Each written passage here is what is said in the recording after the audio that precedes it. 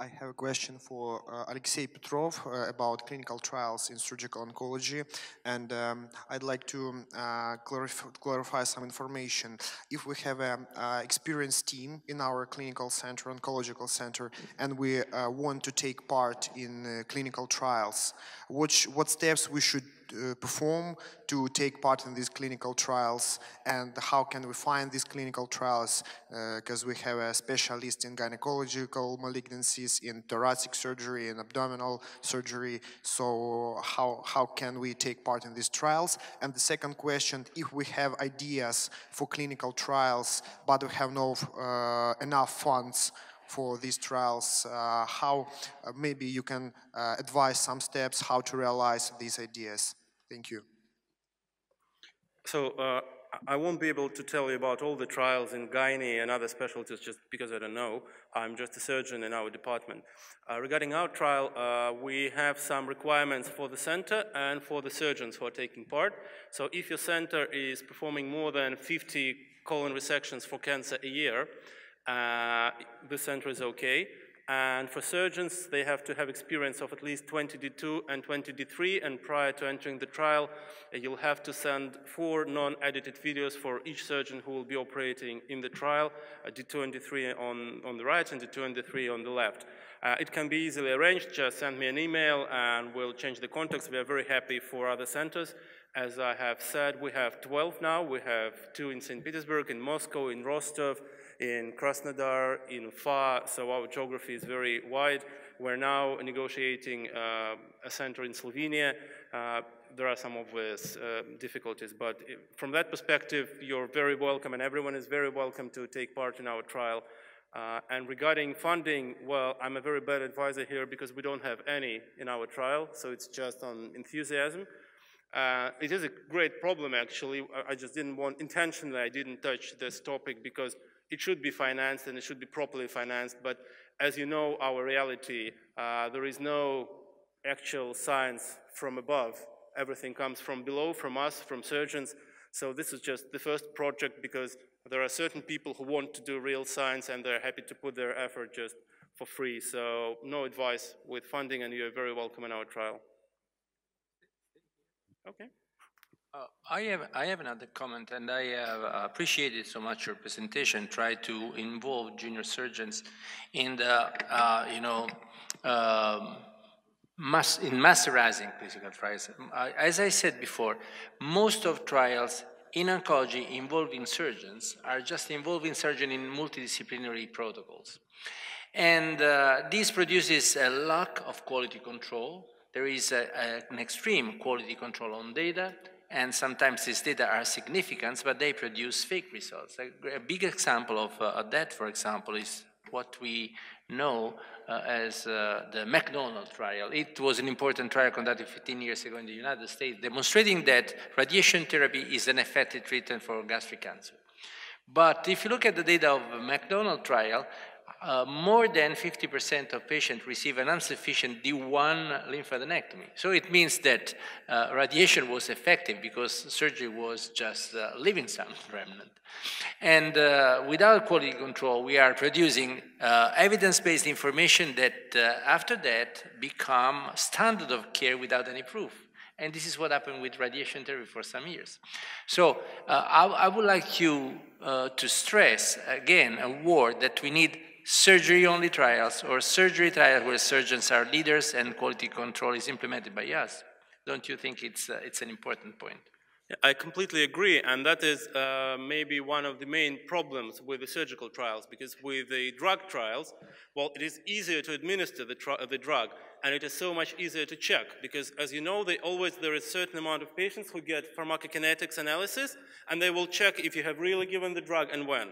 So it is a problem to standardize surgery. So as I said, in our trial, there are very strict entry requirements for surgeons. So every surgeon who is now enrolled to operate in cold trial has sent 4 video recordings of their procedure, and they were independently assessed. We had several surgeons that were declined to participate because they could not produce the distinct surgery. In the protocol, we have a very thorough description of what is called D2, what is called D3, what anatomical landmarks are required to be seen in both. And in every case, in every procedure, a picture of vessel with a clip, or several vessels if it's right side, for example, are attached to electronic CRF, and the picture of the specimen from both sides is attached. So that is the maximum that we can think of regarding quality control from the surgical point of view. But that really makes things so much easier because, as you said, surgeon can write that he did D3. But when he has to attach a picture, it gives us a very good incentive to be more strict to ourselves to what we've done in the operating room. So by now, during monitoring data, we always assess these pictures, and if there are no anatomical landmarks that are mentioned in the protocol, then this dissection can be named differently. And I think it's more about self-control. When the surgeon knows that the picture will be uploaded, if he failed to do D3, he will honestly say, well, I failed to do D3, I did D2, that's absolutely normal. There is a certain amount of patients where it's too dangerous to do D3, but anyway, yeah, control of surgical procedure is crucial. If you have no control, I agree, your data will be very ambiguous because we're all different when we operate differently. So from our perspective, we gave very thorough description of CME and of standard thing, and we gave very thorough description of what is changing D2 versus D3. So, and again, you will face it if you will be enrolling patients in the trial, your surgeons will go very strict assessment. Any other questions regarding trials? Cold trial in particular. We have just 200 patients to be enrolled, so if you hurry up, you can still take part, and hopefully we'll have some benefits like papers, presentations, and everything. We can't offer you money, unfortunately, but we can offer you fame. Thank you.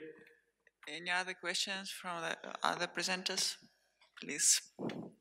I've noticed that it is not only the lack of homogeneity in education that came up from this short debate, but I have heard at least a couple of presenters complaining about the quality of their training. I mean, Dr. Pugayev said something like that, and you too said something like that.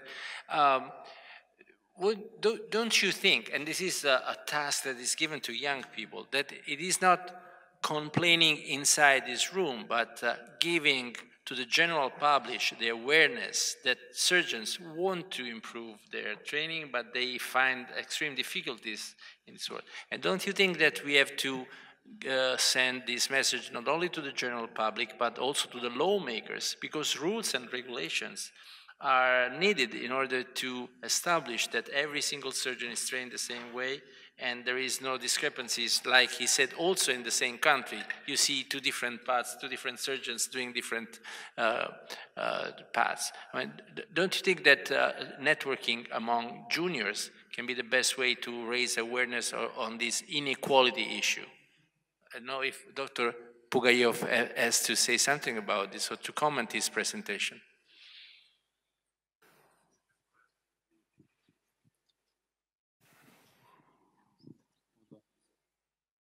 If you talk about talking. Yes, you're talking. I mean, I was struck about the fact that you were complaining. You were sad because you said, I was not expecting all that amount of paperwork, and at the end of the game, the path is different, and nobody recognizes what I really am at the end of this period. And sometimes I have reached my goal with 0 operation done. Yes, the general main of my report, it's in Russia we haven't a standard of surgical education. If you go to the general surgery or oncology surgery, we haven't a standard cases when you did in this period of your education. It's a really big problem, because you may have many assistants, you may have many surgery operation. If you think about UNA, anastomosis gastroenteral, anastomosis, a type of many steps of mobilization, but you don't did operation of them. It's I think it's by the way. Yeah, but also we have examples like Aisha, that is from Isaac, and she's been traveling a lot. She's visiting France and other countries. Can you tell about your experience? But I mean, in terms of correcting this idea that surgery is just a dreadful work and nobody cares about you. I mean, if you are the pilot of the car, you can identify a path that enlarges your horizons. And I don't know if you would like to briefly explain your experience. Sure, I would like to thank you for the question. So it's really a huge problem to my mind in our country. To be honest, to my mind, it's really so that all of your education in the surgical residency in our country, it's only self-made. And here is the really important question of the mentorship, because as Andrea said, it's a real you will be really lucky if you will find the mentorship who will guide you to the different possibilities, who will guide you with some recommendations, what to do, how to do, and where to do. And maybe the person who will honestly will say you like, here you should stop, or maybe here you should see on the other way. So, because all the education now, it's and our teachers, they're like volunteers. They're not good paid only for this job. They're doing their job, they're doing their surgeries as a surgeon, but they're not paid by as a teachers. So it's not so simple, and that's why all this training is really self-made. So each of the surgeon now in our country has to find some possibilities to improve their manual skills, to find some new knowledges and stuff like that. So you have to be really strong, you have to be really ambitious, and I guess, it's like, I don't know how to say, it's like a real Sparta now in our country, to my mind. So here life will say only, the strongest, the best, but it's hard to say, maybe not the best, but they're really the strongest persons who will be able to go through all of these difficulties. But I have one question, because comparing the situation to Germany, where I worked for nearly 12 years, the specialty degree in Germany is strongly associated to a certain number of procedures. Mm-hmm. So that your boss has to sign that you performed 400 abdominal procedures, including, I don't know, gastric resection, colorectal resection. How is it in Russia? It's a huge lack, so we don't have logbooks, and we don't have this, list of the procedures that we have to do, so to make by ourselves. So that's why, it's like, to be really honest, some of the surgeons can pass through the residency and they will not do any operations by themselves. May I add something? Most of you, for sure, will know that there is a whole bunch of new literature about the new ways of teaching surgery. And we desperately need not only to teach more surgeons, because there is a shortage of surgeons worldwide, and qualified surgeons for cancer is another shortage. But we are facing something really new in surgical education. It's not only about simulators and training and boxes and cadavers, but there is a couple of things that are coming out in terms of technology, in terms of new modalities of training that should be known. The first one is very crazy, but it's 5G. 5G will make any single operation shareable everywhere in the world. And I personally have been learning surgery, keeping retractors and using my head this way, try to identify what my boss was doing inside the body. Now my residents look at the 50 inches screen, and they see the tip of my instruments doing the same. So they are learning much faster by mind. And another thing that is done now is that, differently from any other medical specialty, surgery can be measured. You can count how many minutes does it take for you to make a knot, and you can do it 2 times, 3 times, and when it's 2 minutes, you can be you know, permitted to go on. And if you divide every single operation step by step, you can be accredited to do the first step, the second step, and the third step. And in your CV, when you perform one operation, is one operation at the end of the path. That is not to be 2 years or 3 years, but it's just needed that you have ended, you know, step by step a certain number of operations. So it's not only a matter of time, but a matter of things that have been done and reached. So you can demonstrate, take out your skills, and now it is done by several apps. There are apps to register your skill, so you are called in the OR in some countries when you are ready to do the first step. So something is changing, and incredibly, I think technology is helping us in this, and we will experience a brilliant new future looking at these kind of things. So, I mean, you are right to complain, but please, we need juniors that are enthusiastic and push towards a better knowledge of surgery. That's true. That's true. Thank you. So, any other questions? I would like to say some words, maybe after the professor, so maybe you will say something for the end. I think that my last words were enough for a conclusion, and that you have heard my voice so much this afternoon. The only thing I want to say is really, from my heart, thanks for being in this wonderful town, this wonderful Congress. It was an honor to be here. I hope that our organization of this session will be enough to attract new surgical oncologists and new juniors in ISAC. We are looking forward to meet you in our hometown, that is Brussels, but in our congresses and in our courses. Look through the website and you will find a number of inspiration. Thank you again for being here with us. Andreas? Well, thank you very much. I can just say thanks a lot for including me here in this session. I think you heard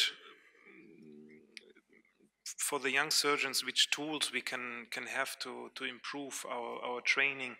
Nevertheless, I would also like to mention that at least in Germany, it's a bit also about the mindset to train young surgeons, and the cost of the hospital is a key factor. I don't want to say that, but it's the truth.